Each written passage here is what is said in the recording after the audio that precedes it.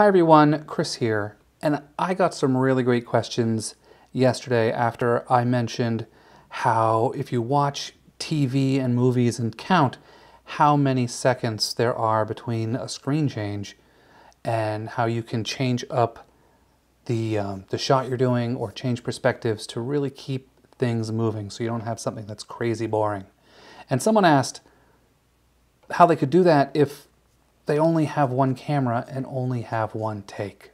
Well, there's a couple of ways to do this.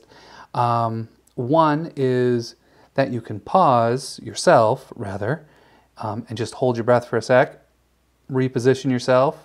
That kind of works if you have a neutral background with nothing on it. Like if I were to wipe the blackboard, that could work sometimes and sort of make it look like the blackboard was bigger and you're getting at me at different angles. But another thing you can do is to pan and zoom and crop your video. So video on the screen, like if you're screen recording, you could generally blow that up and zoom in really good. But if you're recording video or have photography, you really need to watch your resolution because you can zoom out, but zooming in is a little tough. So if you record something really much at a much higher resolution than you're going to need, you're going to be zooming in to begin with and sort of shrinking that video down. And what this cropping and panning allows you to do is to leave it full size and then to move it around a little bit. So I'll show you what I mean. Let's open Camtasia. And oh look, I have my audio check. We don't need that. So I just took a random photograph that I had taken the other day. So let's stick that there. Doesn't really matter how long it is. I'm using a photograph because it'll use less RAM and we won't have as much craziness here. So in our window, I usually do the square videos for stuff online because it looks better in the feed. So here's our photograph, and if we want to zoom it to full size, we can just make it larger here. Let's zoom out a little bit. Doing the command minus so that we can zoom out. And you can see that the image is much larger than our screen. And this was at a local bookstore the other day, and I just took the picture because I love how in Portland so many of our stores are just like, people just bring their dogs right in and they don't even care. So you could do this for a few minutes and then move it over here for a few minutes. You could really zoom in. Obviously she's not, we're gonna run out of space here. Let's crop this down.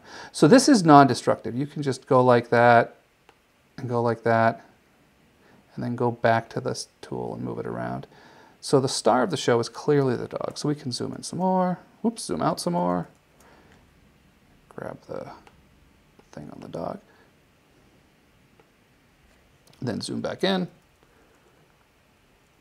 So this is why I tell people always record in the highest level resolution you have. If you can record in 4K or even 8K, as crazy as that is, a lot of these phones even are coming out with crazy resolutions to record video. Record in the highest resolution you can, because recording in that higher resolution gives you the flexibility to do things like this, where you can zoom in, move it a little bit, and you can even do a pan. You can drop in an animation. I'm not going to do that today.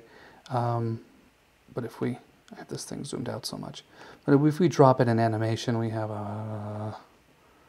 scaling and moving and whatnot. I'd probably do a custom for this one to sort of, if we wanted to pan across and have the video sort of go like that a little bit, you just put your start and your end times in the properties here. And I would change the position points at the beginning and the end. That's all I would do. I'm rambling. I'm completely rambling. But anyway, the underlying point is record at the highest resolution your camera can do.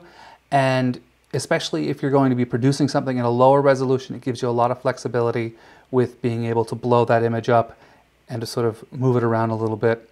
The other thing is if you want to change positions, just pause, walk over, cut out that little middle piece, and have fun with it. Obviously, if you're going to be filming somebody else, that stops being fun after the first time. Actually, it stops being fun before the first time. So yeah, don't do that if you're doing something else. I forgot to tell my kid that I was recording this. But that's all I got for today. So I'm going to let you go, and I will talk with you tomorrow.